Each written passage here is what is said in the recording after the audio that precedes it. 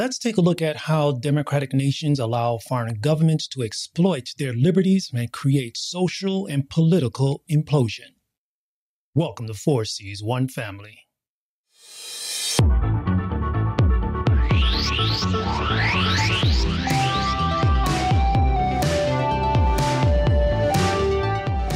Welcome to 4C's One Family, where we share thoughts and opinions concerning life in Taiwan, the region, and the world. I'm your host, James Thomas, coming to you from Taipei, Taiwan, and I'm so glad to have you traveling along with me on this journey, and welcome to the show. Once again, what I'm about to say may contradict the beliefs of those who regard their personal, political, and often religious beliefs as the best representations of how to live a prosperous life and even govern people. Anyway, I hope I can spend a few minutes with you to share my opinions, and I hope you don't jump to conclusions. I hope to present to you a different point of view that, although imperfect, may open an avenue of honest and respectful dialogue. You see, it's often hard to persuade some people around us, especially from our own nation, that the way they see the world isn't how it really is. And I will go into some reasons why this may be so. As I mentioned in part one, people who point this out may find themselves becoming outcasts. And the reason could be because they present views that people around them may have never heard of, or because of reasons some people consider indisputable and simply aren't able to accept. As we interact with people, especially from different cultures and backgrounds, we soon discover that some of the stories impressed on us related to the founding and building of our own nation and other nations were not based on facts or even actual events, but presented to us, especially at an early age, to boost our national proudness, ethnic superiority, or even self-esteem. Eventually, we find ourselves in situations that force us to question information taught to us and later blindly believe, especially at an early age. And soon our curiosity and discoveries of the inaccuracies we uncovered during and after formal education, we become able to analyze and filter out what is historical fact and fiction, as well as grasp a better understanding of the current events taking place in the world today. Those who practice critical thinking begin to ask serious questions about their nation and other nations' global perspectives on topics like human rights and the environment.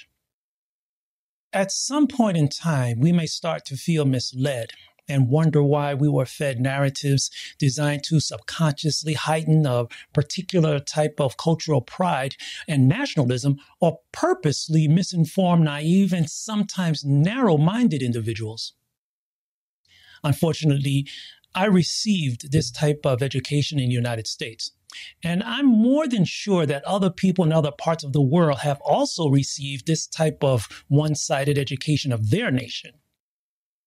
Now, this nationalistic brainwashing may have been first implemented with good intentions, but in the long term could only become a detrimental element when applied to solving global misunderstandings and conflicts.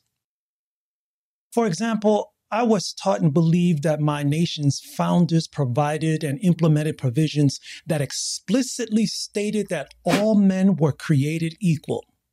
However, I later learned that these provisions were made by powerful and influential men of the time, and like most human beings, weren't perfect or incorruptible.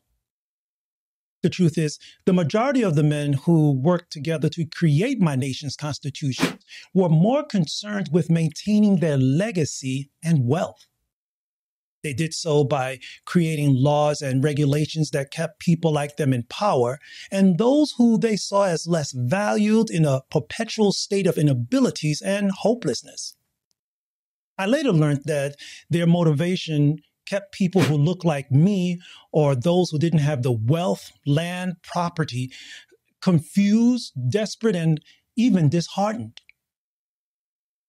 I now know that by making these statements, I may sound as if I am very disappointed in my country.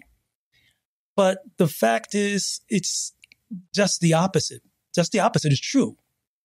Fortunately, there were individuals from my nation's founder's pedigree or birthline, along with those formerly held in bondage, who fought vigorously to ensure that all citizens had the same rights and privileges that today we simply call human rights. Although some advancements have been made, there still exists some social, political, and financial inequalities. Still, the good thing is that today citizens of my home nations are allowed to openly discuss and engage in peaceful actions related to issues they see as negatively affecting their lives, unlike people living under certain authoritarian governments. You see, the truth is, democratic nations like my own, while searching for social and political improvements, made mistakes. And through struggles that almost tore the nation apart, open dialogue allowed citizens to create and have access to government-protected regulations that help reduce inequalities. Now, luckily, people in open democratic nations are allowed to make their grievances publicly known without the fear of being forcefully silenced or jailed. I am stressing this point because I want to point out that citizens of democratic nations must cherish their hard-earned right to raise their grievances for positive changes without fear of retributions. However, citizens of democratic nations must safeguard their rights and avoid becoming tools of, say, nefarious forces or individuals in foreign governments. Citizens of democratic nations working to find solutions for their grievances must ensure that they aren't being used to promote narratives that may dilute or devalue their objectives and inject destructive elements from outside forces. The truth is, there are some organizations in democratic countries that are camouflaged in movements for legitimate social reforms and supported by foreign governments that are openly working to encourage the internal destruction and collapse of democratic social structures and governments they consider to be their adversaries. Now, I am proud to come from a nation that, although not perfect, is still striving to become the dream the people of the nation hope it can become. Unlike living under certain authoritarian governments, a single political party or charismatic individual who maintains a tight grip over people under control by sanctioning which narratives are allowed and promoted, democratic nations such as my own have provisions to protect their citizens' rights and allow nonviolent opposing opinions to be heard and discussed without government intervention. Now, through transparent voting procedures, democratic nations permit eligible voters to update and amend local and national laws and even replace government representatives. Government officials are limited to the amount of time they are allowed to serve, and this is by law now, aren't placed in their positions to take on the role of a king, queen, or emperor. Government officials and representatives aren't allowed to change laws, rules, and regulations on a whim just to appeal to their particular needs or desires. They are placed or voted into their positions to act as the custodians of their democratic nation and work for the people. Now, all of this may sound like living in democratic nations is a dream come true or a panacea of freedom in thought. The truth is, it's still a work in progress. Now, once again, why am I making such an uproar over this? You see, the fact that citizens of democratic nations have the right to air their grievances has gotten morphed into a type of tribalism that promote obsessive goals that override the voices of other reasonable and mutually beneficial objectives. Now, there are citizens and groups in democratic nations that have become excessively aggressive in their positions to the point of becoming blind to how their infighting has weakened their country's stability. Some people taking part in social and political movements in democratic nations may not even be aware of or care that they or their organization is being used as proxy for implementing the goals of a charismatic individual or a foreign government.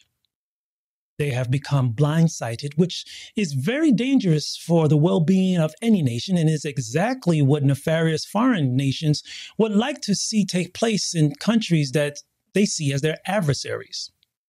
Now, I hope those involved in such organizations take a look at how their obsessive behaviors could cause them to become blind to how external systematic influences made by governments that consider democratic governments as enemies work to hasten their downfall through competing organizations.